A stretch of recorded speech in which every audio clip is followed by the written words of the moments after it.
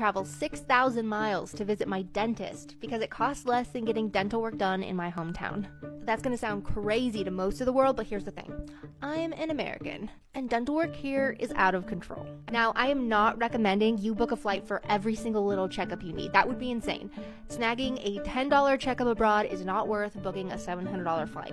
But if you need any sort of dental work done, like fillings, root canals, crowns, Invisalign, veneers, implants, dentures, and you don't have an extra 10 grand to spare for these inflated US prices, just know that over 470,000 Americans travel for dental tourism every year because dental work abroad rocks.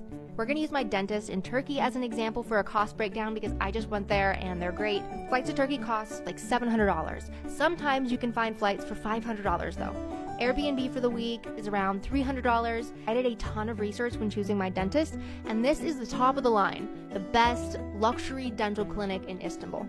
Here are their costs. So x-rays, totally free. Full cleaning and gum scaling, $80. Composite fillings, $83. Root canals start at $138. Composite bonding veneers are $154 a tooth. Zirconia crowns are $185. Laminate veneers start at $385 a tooth. Bridges start at $102. Dentures start at $641 for a partial jaw and $922 for a full jaw.